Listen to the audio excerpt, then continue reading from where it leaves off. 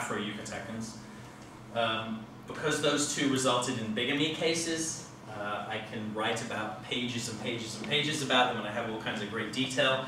That's relatively unusual. Most cases, that the Afro-Yucatecans who I uncovered, I might know their name and a few little pieces of information, but not much more than that. But in the course of doing research specifically on Mayas, I kept coming across Afro-Yucatecans who were given a variety of labels. Afro-Yucatecan is obviously a phrase or a term that I have invented. Terminologically, it was very hard to pin them down. Spaniards, in identifying Afro-Yucatecans, used a kind of a variety of terms, and the terminology was extremely slippery.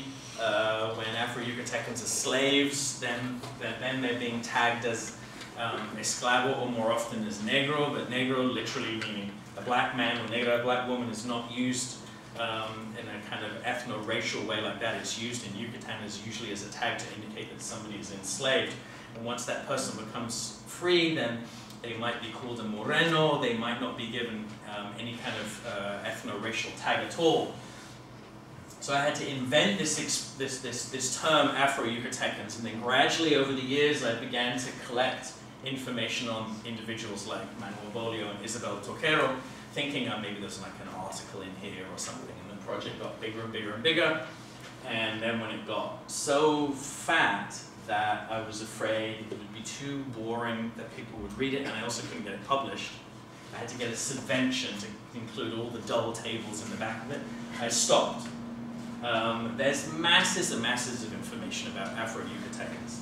I hope that future scholars will pick up this book, which Sarah mentioned at the beginning, it just came out last year, and use all the references to documents like this one, which is from the Archivo General de Indias in Seville.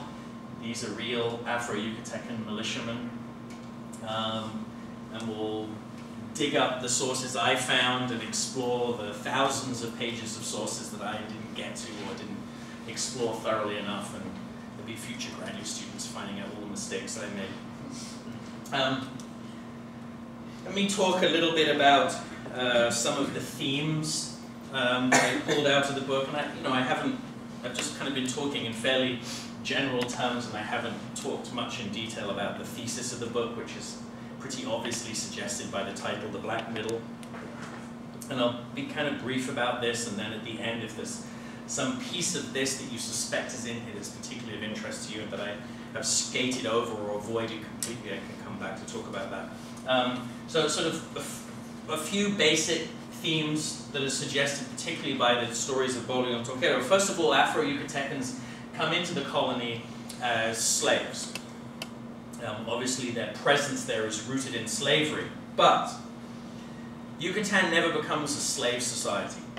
It's a society with slaves, and that's a distinction that is used by North American historians talking about African slavery in the United States. That sounds like a kind of very untechnical dichotomy, a slave society or a society with slaves. There's a kind of lengthy definition that has been developed by North American historians. A slave society is one in which slavery and the relationship between master and slave is a kind of elemental relationship within that society. In a society with slaves, like Yucatan, that elemental relationship is different. In Yucatan, the elemental relationship is the one between the small minority of Spanish settlers and the free Maya majority. And the Mayas remain overwhelmingly the majority in Yucatan. They perform overwhelmingly most of the labor. They are the source of what little wealth the colony generates. So Yucatan remains not a slave society, but a society with slaves. However, the number of people of African descent is always about the same as the number of people of Spanish descent. So in the late 16th century, the Afro-Yucatecan population is about 0.3%, maybe 0.5%. Obviously, when you're talking about the colonial period, demographics are pretty fuzzy, right? So let's say 0.5% of the population. That doesn't sound very much, but that's almost exactly the same as the Spanish population. And just because the Spaniards are the conquerors, although actually in Yucatan there are more Aztecs than Spaniards that come in to conquer the colonies, so that's a whole other complicated subject. Just because they are the rulers of the colony and the Africans have come in as slaves doesn't mean to say that those people of African descent aren't contributing to the development of a unique civilization or sub-civilization within Yucatan. At the end of the colonial period, we look at census data from the 1790s, and the Spaniards get quite heavily involved in taking censuses and demographics in the final decades of the colonial period. The Afro-Yucatecan population is about 12%. Now, by this point, it's hard to identify discrete groups of native peoples. So in Yucatan, it's Mayas, and then the other Nahua speakers, Aztecs who come in, Spaniards, and then Africans. By the time we get to the end of the colonial period, there's been a lot of miscegenation. So our Afro-Yucatecan population is overwhelmingly free. Tiny, tiny percentage of those people are slaves. Overwhelmingly free and overwhelmingly of mixed descent, right? Not African born. So therefore my invented category of Afro-Yucatecan is kind of deliberately vague and is able to incorporate all of those people. Population of Spaniards at the end of the colonial period, about the same, about 12%.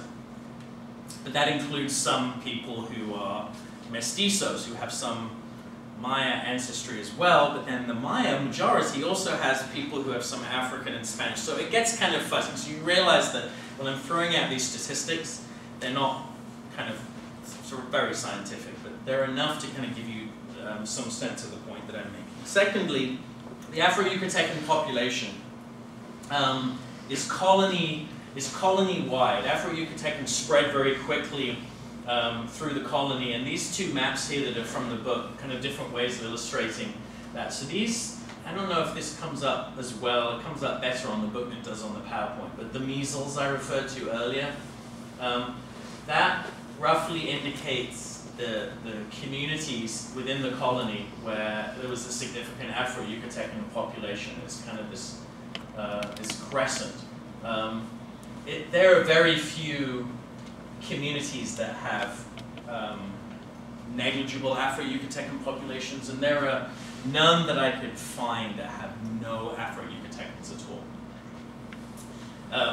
Part of the phenomenon that is driving the spread of Afro-Yucatecan population is the militia system. And this little map, I have cute little rifles and little forts.